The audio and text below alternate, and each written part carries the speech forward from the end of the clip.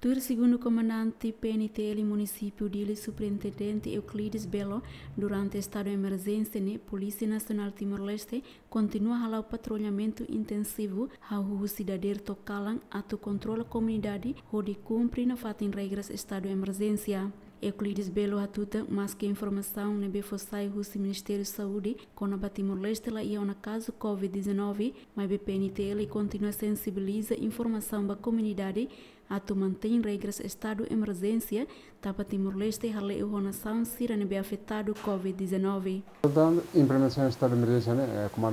município dele comprometido na fatem, de garantia de segurança na fatem, na comunidade sira. Agora tipo de garantia de segurança, maka na fatem manter segurança e quarentena sira, maka governo define, garantia na fatem segurança, nós segurança tática lebih makan monte fatin hat na misi mantin fatin tanto e fatuai e lahan nune mas beduku nune mas tekstil anggaran fatin para depois sensibilização educação cívica betina comunicação né lá na fatin de cumprimenta mesmo que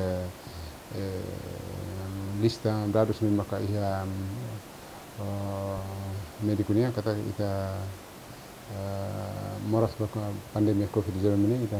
negatif com baracona vê antecipação importante também tem já nação outro na clave não é eu tenho Austrália também mas antecipação está no fatin e tiro organização na comando po ani hal no fatin prevenção fatin serene educação cívica lá no fatin serviço tem que se cumprir regras serene determinado se Ministério de Saúde ou de cumprimento fatin. E ao mesmo tempo o patrulhamento